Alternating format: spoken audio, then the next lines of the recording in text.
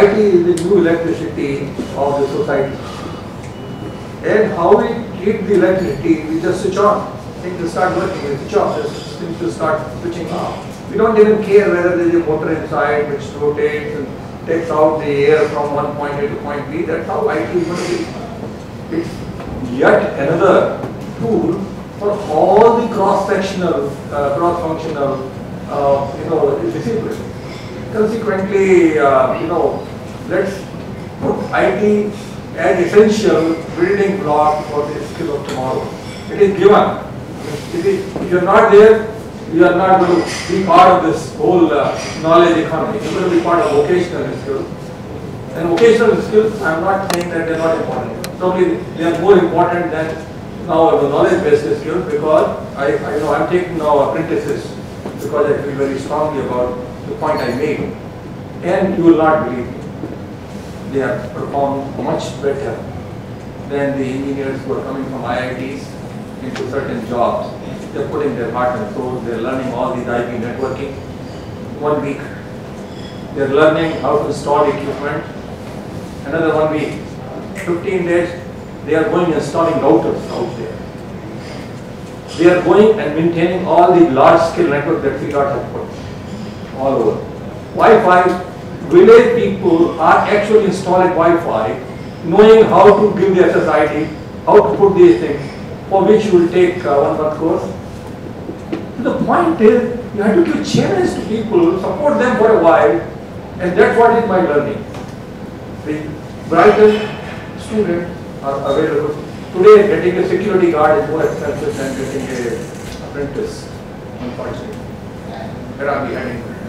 So, vocational skills and knowledge skills are the only two ways. Knowledge skill by challenging people, vocational skill by allowing them to work, and then actually allowing them to do things properly. Truly said, and I would think that the electricity of digitization, as appropriately put, I think it needs a great deal of public-private partnership, and we have seen few examples in the country. IIT Bombay, taking a lead here and doing and leading a great digitization program across all the key colleges at UG level, as well as reaching out to the schools where they have provided certain kind of digital skills and designed programs which can be virtually taken. So I think that's a great development from the government side, from the public side. On the private side, I think institutions and organizations like ICDL, they have of course they cannot make the programs free, but they have kept very low cost programming and they low cost programs which could go under the digital banner.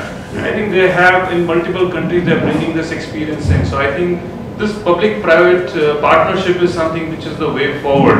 I would now kind of ask quick question to Pulak again, that how is it that IIT Delhi, of course IIT Bombay is taking few steps here already, and you are leading the cyber-physical space in a certain way within IIT Delhi. Do you think that this is something which can transcend easily, because this is a complex skill? This is not an easy skill like digitization. So do you think that this is something which can easily transcend from a premium institution like IIT Delhi to other institutions which may be fending for these needs and these skills? So I was listening to the actually he was trying to put the ground reality, and a very interesting question now again being asked. Definitely, I'll say that there's a need. Sometimes I also feel a need that these degrees and the kind of skill sets, they are two different things, and sometimes there's a need to delay them. Like if you really try to see our education system, today we become happy when somebody says let's delay and let's focus on the certain skill-based sets and I can excel in that particular area. But at the other hand, I see there's a big crowd for IIT also. So these two things are something which contradict sometimes. So anyway, like this cyber network and security, etc. Along with like today, as it has been mentioned just now, that IT is going to come along with every subject today. So what is likely to happen, although this is not something which is which is very easy because we have to transform our syllabi and course curriculums from the bottom to the top. And once it happens, really in most cases, I believe that what our respected member was talking about, that is going to become a little easier for us also to take it ahead. But definitely if you try to see, if you try to compare the kind of education that is being imparted at our institution at IIT level, at different IITs, and if you try to compare it with other colleges, you will find that there's a significant gap. And of course, the students are also they are not that motivated in that they are not equal actually. Everybody has a different set of interests. Somebody can do some technical skill very good, somebody is very good in management skills, somebody is very good in some other kind of things, you know. But once we talk about Industry 4.0, you can see this creativity, which is actually the real-time creativity. And the augmented creativity along with the various software or soft skills which we are acquiring today, it is really going to put forth a lot of challenge towards in front of the young generation or the youths, because their visualization, their creativity, their thought process have to be beyond that what is available with the present software skills. So here we have to definitely start with the critical thinking, complex problem solving ability, creativity, management, coordinating with the others. There are emotional challenges, judgments and decision making, service orientation, negotiation, and of course the last one is most important, that is called the cognitive flexibility. So with these I think I am stopping here. So in fact, Dr. Pandey, I have a few leading questions from the same. So how is it that the digitization, because if you look at the level of digitization, only about 25% of the Indian organizations claim, according to a PwC report, that they have any level of decent level of digitization. That means remaining 75% are actually not there. If we talk about educational institutions, that number is even lesser in terms of training them. So how do you see that apart from digitization, these complex skills can actually seep in easily? Yeah, actually, it's very relevant question for today. Today, if we see our education system, we have started talking about, say, pull-based system, which we call as outcome-based education. And today, I think the time has come when with the concept of Industry 4.0 keeping in our mind, in our view, we have to design our curriculum in such a way that these kinds of skill sets are induced, they get generated while really the students are getting graduated or post-graduated from a institution like maybe IITs or other engineering colleges of our country. So of course, if we see in case of mechanical engineering of IC or even in case of electronics, Mr. Tyagi will definitely point out or support my idea that we are started doing for last maybe 10 to 15 years. We have started doing CAD. Actually, we are digitizing. The designs have been digitized. We are also trying to manufacture like the various PCBs, the various ICs, or maybe in case of mechanical engineering, various components. They are produced through subtractive or maybe now with additive manufacturing too. But there is a need. There is definitely a need that these things have to be integrated. So here today, really, if we try to see the concept of Industry 4.0, there's a need that we should integrate all the things and the various information which is present in various forms and definitely in different islands, that have to be brought together. There has to be a communication, there has to be a across link, and of course there have to be algorithms which try to dig out those that information in a very efficient manner, and it should be able to operate our systems which are actually digital in nature in a very optimum way to deliver a product of very high quality with a required production rate. So that's how our industry has to be sensitive.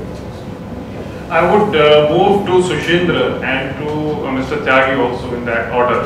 Because IIT, of course, is a very state-of-art institution for the country, and whatever happens there is already creme de la creme. So, we already know that something good and great will come out of it. So, Suchindra, for non-IITs or institutions which are built here in the country, what do you think that, do they have a chance, do they stand a chance when it comes to digitization and especially Industry 4.0?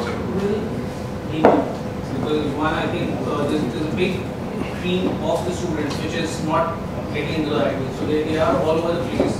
You could train them in the right way. But even just take a step back, there are essentially three types of jobs that people who are getting a job there, especially the Indian youth, right? There were hand-based jobs, which were hand-based or very skill-based jobs. So you could be possibly working in a industry, in a assembly line. And these were people who are either coming in from a mechanical engineering or an engineering background, or from polytechnics and ITIs in the formal education system. Now these were the first jobs which were lost because of the Industry 3.0, when the automation happened. Most of these jobs either were automated, so the number of people getting a job there were reduced. India, the next thing, it was the services economy, and this is really when you look at the services outsourcing and things that happen. Attempt to summarize, because there have been a variety of points which we discussed. I would think that we very well understood the concepts of smart factory, what goes in and how that transition has happened from Industry 2.0 to the current level. How that cyber physical space actually generates so much of data and information also. So keeping up with so much of data, being able to deal with it, there are going to be a lot of complementary areas also, like for example big data and analytics. So it's not just skilling in Industry 4.0, it may be skilling around big data as well, analytics as well, information security as well, because if we are talking of this much of wealth of information about products and services, I think we very well have responsibility towards securing that data also. Today morning itself you would have read about the Petya attack which has happened, which is a quick succession of the WannaCry attack which happened. And both these are new kinds of entry which is known as ransom attacks. So ransom attacks is something which is going to grow tremendously. So whether you want to be held ransom for what's state-of-art system we have created, so I think there is great need for complementary services also to Industry 4.0. So I think while digital skills are required in a particular silo of Industry 4.0, it is also required in various other horizontals and industry-wise. If you have multiple industries, we may need that. And then we also learned about the multiple layers of data aggregations and standards that are already being set. So I think we need to take cognition of a lot of these things, and from the morning also we had a few points flowing in. However, as far as the skills is concerned, complex decision making or complex thinking, I think how do we start inculcating not only at a very high UG level or a PG level, but it starts coming in at a school level or a senior school level, where you know that these are the kinds of skills which are going to possibly help us absorb technology in a better way, and technology flows more like an electricity around us. So when we have interconnected machines that can be virtually integrated and with augmented reality as well as human interface in real time, so there can be, which can tell us about efficiency slacks, they can tell us about possible downtimes, possible shifting bottlenecks which are there in the industry. They can tell us where the new demand centers exist. They can tell us about dynamic pricing. They can tell us when to purchase, when to not purchase. You are already facing crowdsourcing. So when you crowdsource data, a lot of information through Google Maps you are already uploading. And it's a physical system through which that data is generated. It gets aggregated at the center, and it helps in traffic reallocation. So your roads would be cleaner, when you look at it. So we have machines talking to each other, we have machines talking to centrum, and we have machines talking to human. So when all this happens, essentially we say that every Tony Stark will have a Jarvis. So if every Tony Stark will have a Jarvis, maybe that still is little time away. At least every machine will have a Jarvis. So with that thought, I think we would like to thank the entire panel for participating in, and would ask our audience to put certain questions. Thank you. We call super specializations. You want to increase nothing, but in medicine field we have MD and we have PN and we have a lot of programs also from that. In fact, right now, if you see in our Indian context also, many universities are doing a lot of experience, particularly private universities. IOBD model wherein your certification is subject to the credits. So some of the credits will take from humanities, some from engineering, some from maybe, attending a law class. So people are doing a lot of experiments, and that's happening. In fact, many members of KT Chamber, many universities, we have seen their model. Universities like Ashoka University are experimenting with this model. Even ABS Satyam University, last year they have started this particular program where students are to attend any of the classes. The only thing is that they have to have those credits. So the important point to understand is that like in MBBS we have a very rigid concept of going for internship for 1 year and then to become a doctor, and that's the best model wherein the theory is totally it totally gets to the practical whatever you have done. So in engineering, in fact, that is a missing thing, because what we have seen like in internships are more or less ceremonial. 90% of internships that we see are ceremonial. On one side, students don't have the seriousness to pursue their internship, and on the other side, the industry, they don't have the wherewithal to spare their supervisors or their managers to mentor these students. So there has to be a win-win thing wherein we are trying to put a model to industry also. Remember that internship should be the integral part of their industrial process, wherein 10% of the staff in terms of the time they should volunteer for giving this mentoring to the interns, so that the interns also get that particular training that once they enter their full industry scenario, they are already equipped with those tools and techniques. Thank you so much. I think we are well past our time, and unless there is a pressing question, I think we would wind this up here. Do we have any question left? Okay, so I think we are kind of finished with the session. Thank you very much, gentlemen.